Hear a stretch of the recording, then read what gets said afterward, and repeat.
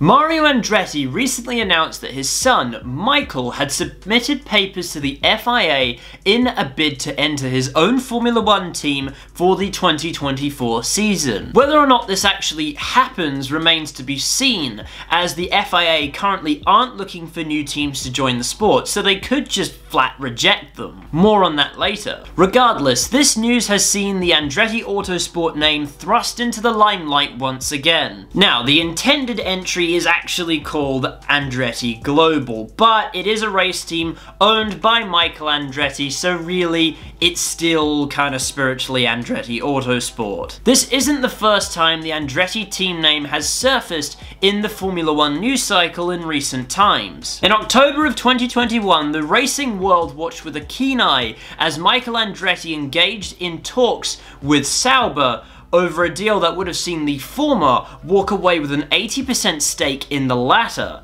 However, that deal eventually fell through. I understand, however, that not every Formula 1 fan would see the full significance of Andretti of all teams making their Formula 1 debut. Sure, a new F1 team is a big deal, and of course, most fans will already know who Mario Andretti is. But what's the deal with this team? Here's everything you need to know about Andretti Autosport and the organisation that could be responsible for getting a new team onto the Formula 1 grid. In order to talk about Andretti Autosport's story in Formula 1, we first need to start in the American open-wheel racing scene. In 2003, Michael Andretti, as previously stated, the son of legendary American racing driver Mario Andretti and racing driver himself, purchased a majority stake in a kart team called Team Green. Now, for those of you who don't know, between the mid-1990s and the early 2000s, IndyCar history became very confusing and probably deserves a video on its own.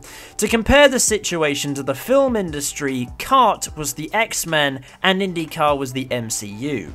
Anyway, the newly formed Andretti Green outfit made the switch from kart to the newly formed IndyCar series, formerly called the Indy Racing League, until the organisers obtained the rights to use the IndyCar series name instead of stuff it, no more kart history. Anyway, despite the fact that the team technically already had a history in kart and the Indy Racing League, the new Andretti guys made their debut at the opening round of the 2003 IndyCar series at Homestead Miami Speedway. They brought 3 cars to the event. Car number 11 was driven by Tony Kanaan, car number 7 was driven by now majority stake team owner Michael Andretti, and car number 27 was driven by Dario Franchitti. The trio finished 4th, 6th, and 7th respectively. Not bad for a debut race. However, at the next race at Phoenix, Kanaan took home the win.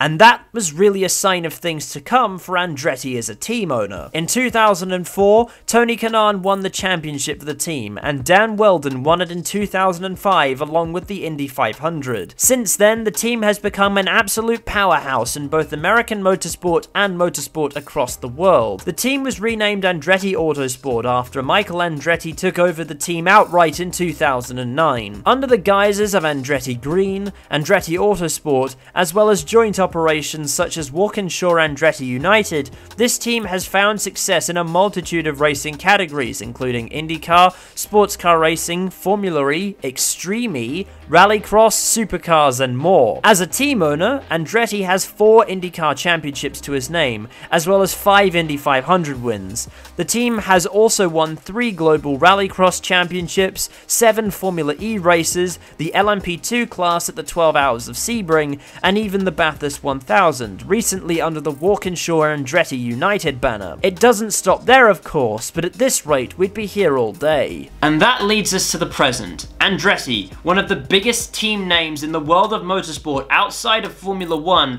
if all somehow goes well, could be making their debut in the most high-profile racing series in the world.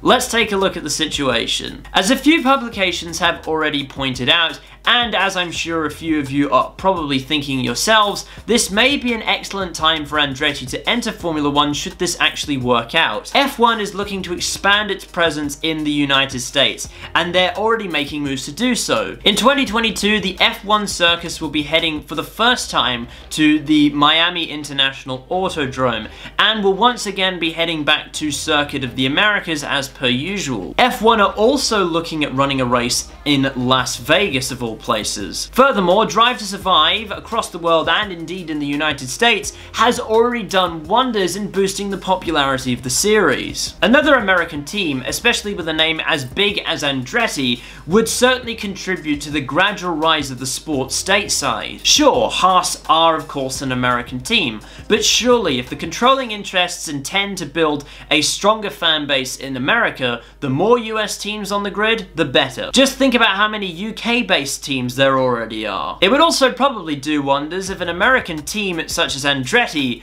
were to field an American driver. Colton Herta's name, naturally, is already being thrown around.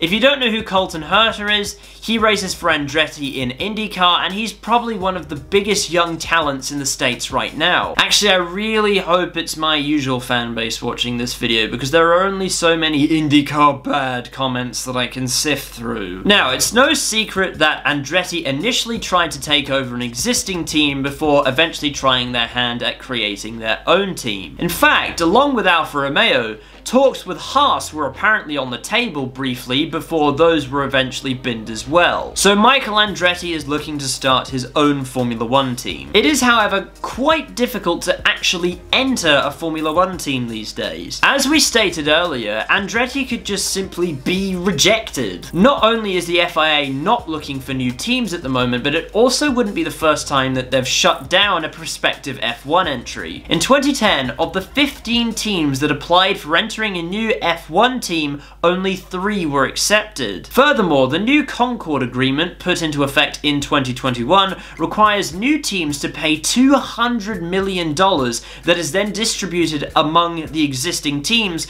to compensate for the fact that F1's revenue is being distributed among 11 teams instead of 10 teams. There's 200 million deterrents right there. However, if the team does make it, as we said before, this team would be called Andretti Global, although spiritually it's Andretti Autosport. The team would be based in England. However, the cars would be built in a yet-to-be constructed facility in Indianapolis, located near Andretti Autosport's IndyCar and Indy Lights operations. So how might this team do? Well, it should be noted that while Andretti Autosport's illustrious list of achievements in other series is very impressive, success in one racing series is not necessarily indicative of success in another. For instance, Stewart Haas Racing, decent Cup Series team and mixed results in Formula 1. Same goes for Carlin, championship winning feeder series team,